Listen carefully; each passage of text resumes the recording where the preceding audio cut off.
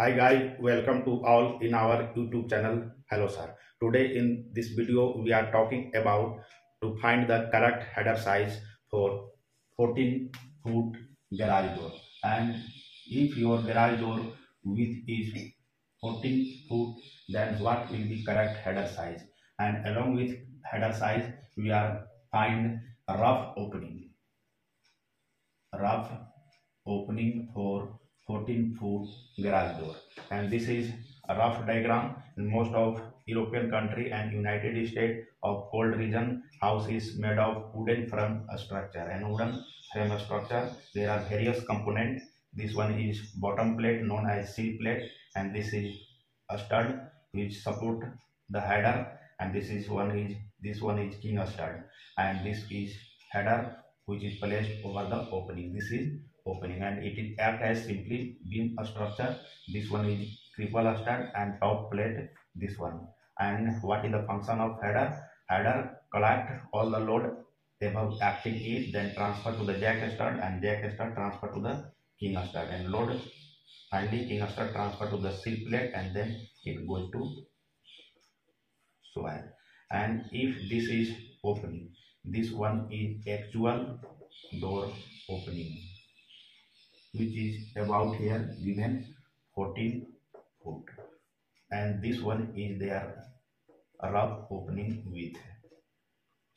How you can define rough opening width?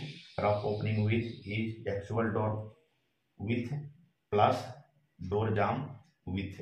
It means it is always, and you find a rough opening for 14-foot garage door. First, actual door width is given 14 foot. What will be rough opening width? It will be about 3 inch more than actual door width. That's why rough opening width is about 14 foot 3 inches. 14 foot 3 inches. And actual door height. Most of garage door will be about 7 foot height. If actual door height, this one is height